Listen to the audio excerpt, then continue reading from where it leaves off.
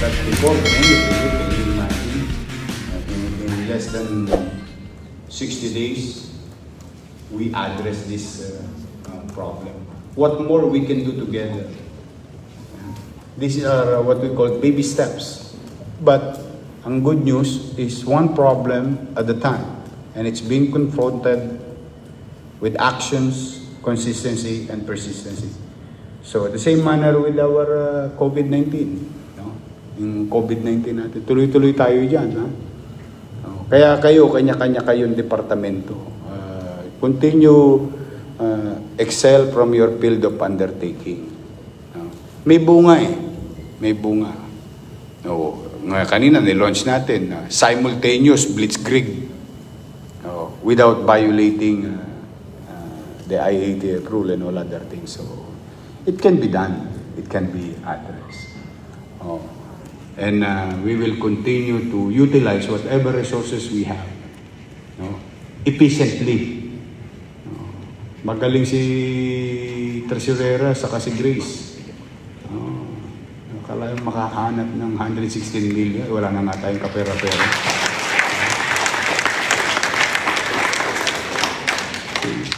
So, matter of talaga, focus. So, I implore and encourage each and every one of you to really focus on attending to social problems. And in fact, in a matter of few minutes, about 30 or so, I'll be speaking again with the Development Bank of the Philippines. Dennis, Andres, Balmoris, yung ating tuloy-tuloy, di ba? Natira na natin Tondominium 1, Tondominium 2, Binondominium 1. O titira tayo ulit. Hindi pa pala, meron pa tayo isa. Baset Community. Di ba? So may vertical, may horizontal.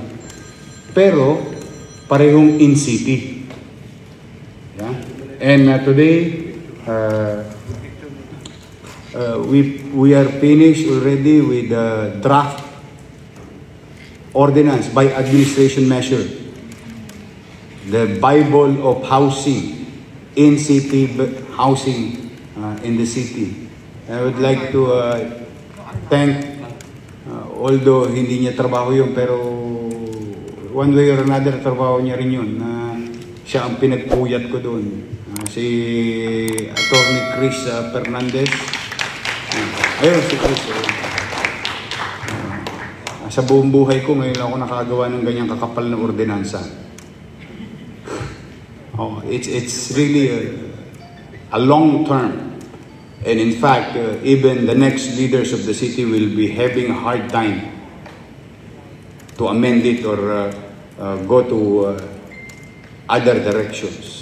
We put some measures on it so that there will be continuity of governance, that we in the city government will address ISF, informal settlers, and ang good news ko sa inyo, sabihan nyo na yung mga kaanak ninyo, nag-evolve yung housing program natin.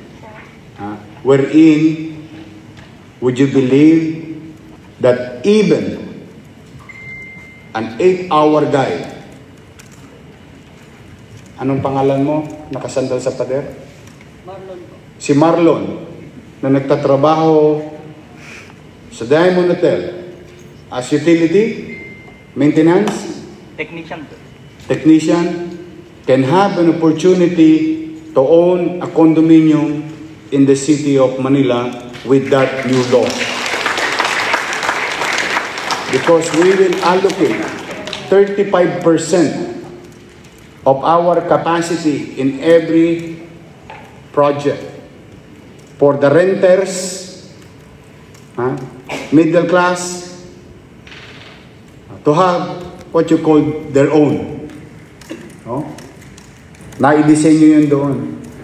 So, meron tayong para sa mahirap, meron tayong middle class o working class. Plus, of course, sa employees. Katulad ng sinasabi ko sa inyo, hindi tayo pwedeng maggagaling-galingan sa kapitbahay.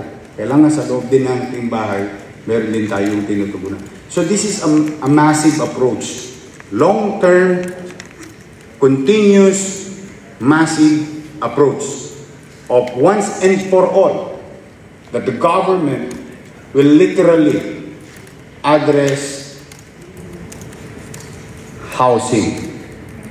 And you know for a fact, ayan, may tatangos ng ilong ni Andres yan, saka ni Dennis Lacuna, ni Balmoris, no?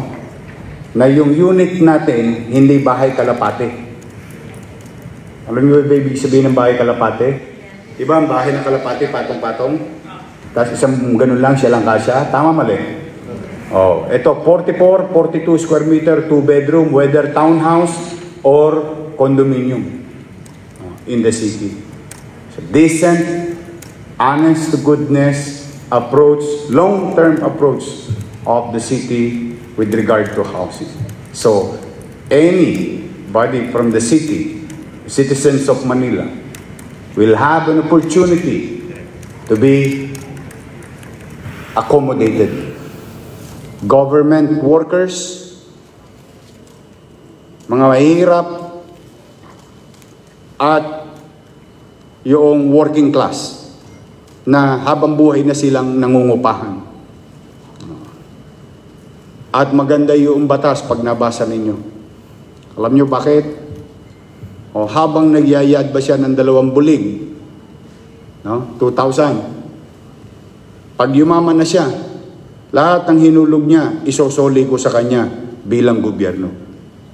So kung naghulog siya 10 years, 2,000, that's 24, times 10, that's 240,000, sosoli ko pa yung principal.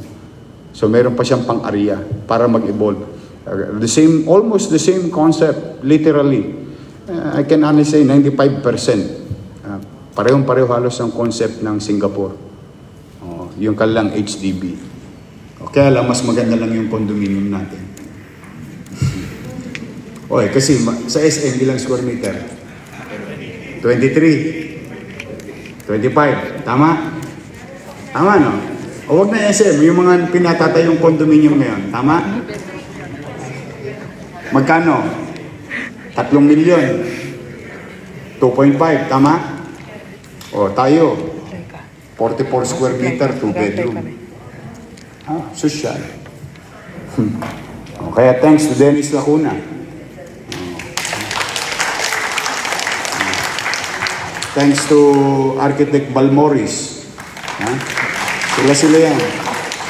So, this is a painstaking, long process, but one thing for sure, we have already paved the way. And we did not stop there just by paving the way. We are building already. It's there already. It's being built. So one way or another, it's a matter of time. Talo init. Sa lahat ng viewers ni Dean Arman Nocum, subscribe kayo rito sa vlogcaster Dean Arman. At mag-iingat po kayo mga kababayan. Always keep safe and practice physical distancing. May awa ang Diyos, makararaos din po tayo sa pandemyang ito.